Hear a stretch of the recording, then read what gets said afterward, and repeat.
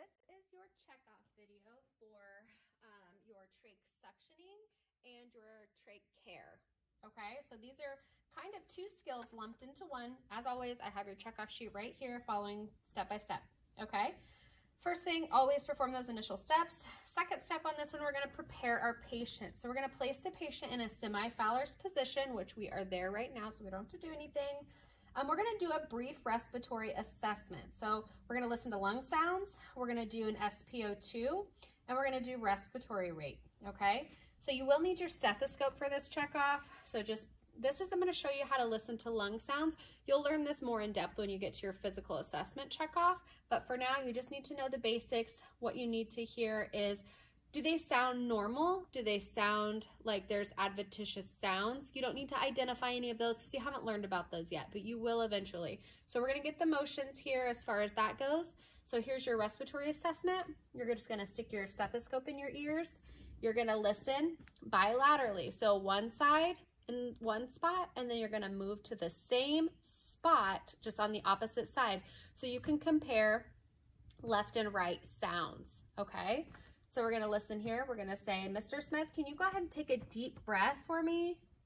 And they'll breathe in and out, and we'll listen to one full respiration, one full breath in, one full breath out. And then we'll say, Mr. Smith, every time I move my stethoscope, please take another breath in and out.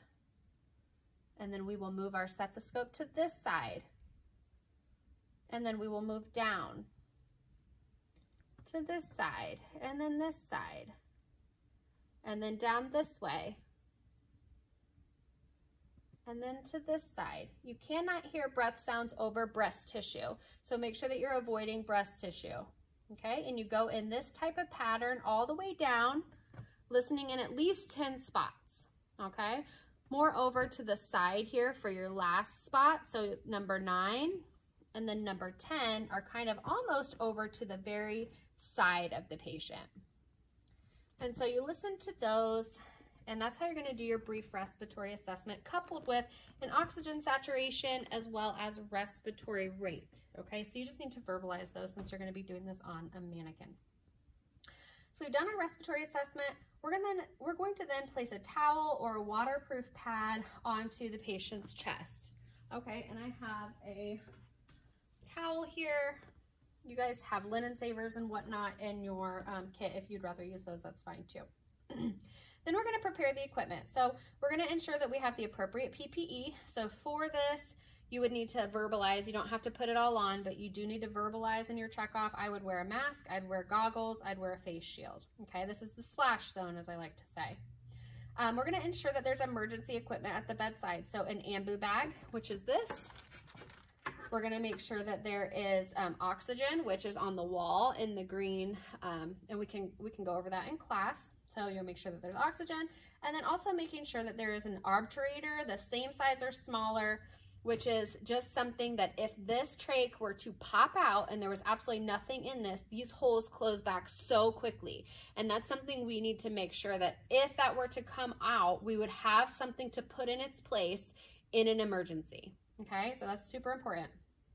And we want to make sure that it's the same size as the hole that's there, or a size smaller, and then make sure also we have suction equipment, which we do have on the wall and we're going to be using, okay?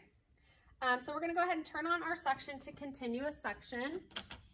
We've got it turned on. We're going to test our suction by occluding the tubing and feeling suction pressure.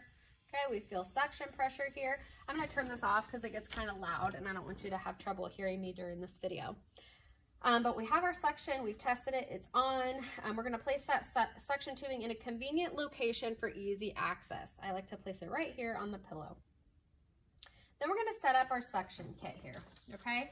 So you should have, these are the supplies you need for this checkoff, your suction catheter kit, and then also a tracheostomy care tray. These tend to look different every semester, but generally it's basically the same, but it might not look exactly like that. Okay, so those are what we need. So we're going to go ahead and set up our suction kit. So we're going to open this outer wrapping here.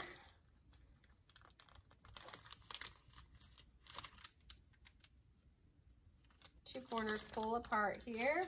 We're going to open this And what we see in here is just something very basic that looks like the same thing that holds your sterile gloves. That is true. However, there's some things in here that you need to be careful about. When you open this, and remember, we need to be wary about sterility. When you open this, tucked here in the side pocket, if you can see, tucked under there is a little cup. And this cup is meant to hold normal saline, okay? So we're gonna pick that cup out of the side, and we wanna make sure that we can push each side to pop it open into a cup, okay? The top of it looks like this with plastic in it. The bottom is cardboard. We can only touch the sides. You cannot touch the inside of this plastic because that's where the sterile water is going to go, okay? You cannot put your fingers in there, so be very wary of that. Go ahead and set that over to the side here. And then there's also, once you open this all the way, so we'll go ahead and open this as if we're going to put on our sterile gloves here. We're gonna pretend that this is my saline bottle because I don't have a bottle of saline, but you will have one during your checkoff, okay? So we're gonna go ahead and open this as if it's our sterile glove. So we're gonna grab the outer 1-inch margin, make sure we pull it nice and tight here so that it doesn't flop back on itself. Only touching that 1-inch margin, just being real, whoopsie, careful about that. I'd get a new cup because that could totally contaminate if it gets into the top. So again, if something happens and you feel like you contaminated, make sure you just own up to it, okay? If you catch yourself, that's totally fine, okay? So we've got this open here now. So what we're gonna do first is we've got this open. We're gonna pour our saline here first because the saline bottle is not sterile. So before we put our sterile gloves on, we're gonna grab this saline bottle, pour it in here, and then leave it be. We can even put it out of the way because we don't need it anymore. So now our bowl is full of saline. And we've done it without our sterile gloves on because we don't want to contaminate once we get them on by touching that dirty bottle, okay? So at this point, we're gonna don our sterile gloves here. So you guys will put these on how you know how. Grabbing that cuff, mine are like a disaster, but that's why it's important to practice before you come in, because then your gloves look all nice and pretty. So, only touching the inside there, putting that on. Slipping our 4 fingers into the cuff of the next one and putting this one on, how we do. Only grabbing the, oh, and I ripped it so I'd get a new one, but anyway, you get the deal. These are not the best gloves in this kit for sure, okay? So now we've got our sterile gloves on, okay? We're gonna pick up our suction catheter, which is packaged here in the side of our kit right next to our gloves. I'm gonna get rid of this. I can touch the middle of this and still be sterile, so I'm gonna get rid of that. So we've got our suction catheter. We're gonna remove our tubing with our dominant hand, and we're gonna coil the tubing around our dominant hand so it's not loosely falling around, risking contamination. Always thinking in our mind, sterile to sterile. So what that means is this whole suction catheter is sterile right now. So I'm going to wrap it all around my finger as I take it out so it doesn't flail all over everything. Okay, at that point. And then we've got it in our dominant hand, okay? So make yourself comfortable. I like to get a little more slack than that. There we go. Wrap it around my fingers like so. Just for now, and then I'll end up letting it go here in just a moment. But at this point, we're going to, you need to notice that one hand is going to be contaminated throughout this procedure and one hand is going to remain sterile. So the hand holding the catheter tubing always has to remain sterile, okay? So at the time that I take my non-dominant hand and I touch this suction tubing to connect it to here, this hand becomes dirty, okay? So I'm gonna grab this, I'm gonna connect it here, and that's gonna make this all have suction here, okay? And now what I wanna do is keep all of this tubing sterile, okay? Keeping this hand sterile that has the tubing, and then keeping this hand unsterile. Okay, so now we're ready and prepared. Now, to work this suction, once we cover the hole here with our finger, that is what applies suction. When this hole is covered, it is suctioning. When we let go, it is not, okay? So we're gonna start our procedure at this point, okay? So we're gonna place the sterile suction catheter into the normal saline cup and apply suction to ensure that it's working. So we're gonna apply suction here. Yep, it's bubbling, so we know that it's working, and now we've lubricated the tip as well, okay? So before we do any suctioning of our patient, we need to hyperoxygenate them, because this is like sticking a vacuum down someone's throat, and if we don't give them a little extra oxygen before we start, they might crash on us, okay? Remember, we can only touch dirty things with this hand that's already been contaminated. So I'm gonna grab my ambu bag with this hand. I'm gonna move it over here and get it correctly placed. I'm gonna place this part right here on top of this, and I'm gonna hyperoxygenate the patient. So, hyperoxygenating, we wanna make sure that we're giving 3 to 5 breaths, okay? So we're gonna attach it there to the tracheostomy. 1, 2, 3. And 3 to 5 breaths. You can verbally say that in your check off, okay? We're gonna take that off, leave it there so we can have it later. And then we're going to use our sterile hand to insert the catheter quickly and gently into the trachea, no more than 15 centimeters. You can see the measurement on this catheter. You can see the measurement there. So no more than 15 centimeters. Do not apply suction when you go in. You only apply suction when you come out. So we go in with our finger off of this button, okay? Go into 15 centimeters. Okay, I'm in there. And then apply suction, swirl, and come out. And you'll see that you get a bunch of gunk in there when that happens, okay? So that's how you do that suction. That is called one pass of suction to that patient. Never apply suction for longer than 15 seconds. Always allow the patient 30 seconds of rest between each suctioning pass. And you always, always, always hyperoxygenate in between. So if I was gonna go in and suction again, I would get my oxygen, attach it here, give 3 breaths. 1, 2, 3. Take it off here. I want to make sure not to pull the trachea out, or the tracheostomy out. And then you can go back down in 15 centimeters, applying suction as you come out like so, okay? And then always limit your suctioning time total to 5 minutes, okay? In between each pass, you want to lubricate with your normal saline. Go back in, lubricate, go back in. So just keep that in mind. That's what this is for. And then you can kind of suction whatever you get through the tubing so that it's not stuck in there, affecting the suction. At the end, when the procedure is complete, you're going to remove the glove from your dominant hand over the coiled catheter. So I like to wrap it up in my hand like this, pull it off, and then take my gloves off like this. And then just throw the whole thing in the trash.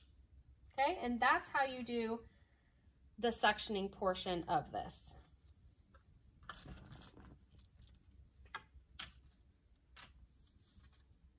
At the end of this procedure, we want to obviously remove our gloves, remove our PPE, discard our equipment, and then we're going to do an additional respiratory assessment. So we're going to listen to their lung sounds again in all 10 places. We're going to take an O2 sat. We're going to check the respirations, because that's going to tell us, did the suctioning work? Okay. After that, we're going to document pre and post procedure respiratory assessment. We're going to document the amount, color, and appearance of the secretions, and how did the patient tolerate the procedure. Okay. At this point, we're going to go ahead and go into trach care. Okay. This is a very tedious skill, because it requires a lot of which hand is clean, which hand is dirty type of thing.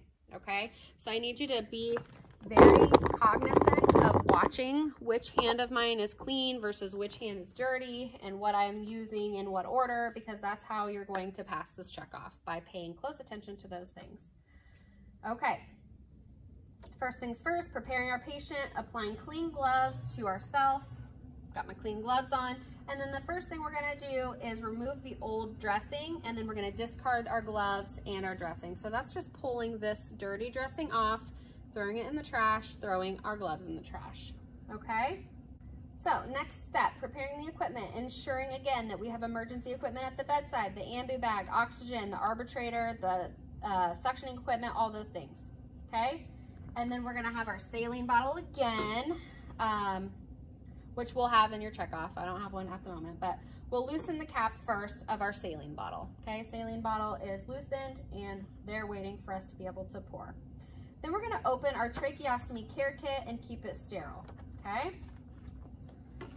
So I'm gonna open it from this corner all the way down. Okay, got that. And then we're going to remove the sterile gloves, place them off to the side, being careful not to touch the inside of that. So we've got those out. We can use the sterile drape within our kit as a sterile field. So removing it, being careful not to fan or shake it, only touching that outer 1-inch margin. This is what I like to do. Just grab that corner here, hold it up so it doesn't flop on anything, grabbing the corners like so. Again, looking to make sure your shiny side is down, and then just very gently placing it on the table. I don't like when it hangs off the table, so try to make it very nice and neat and be very careful with everything that you touch. Now, at this point, we're gonna put on our sterile gloves.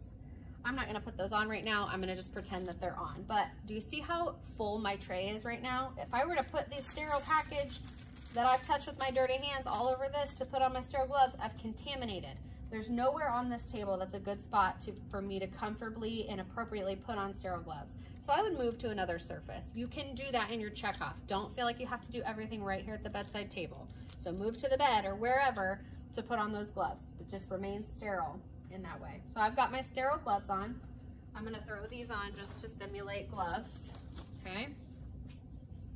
So I've got my sterile gloves on at this point, okay? At this point, we're gonna remove all of our supplies from the kit and place them on our sterile field away from that outer 1-inch margin so we can maintain sterility. So I just grab everything and just kind of move it around in an organized fashion like so. Okay. At this point, we're going to fill one of the compartments with hydrogen peroxide, and an additional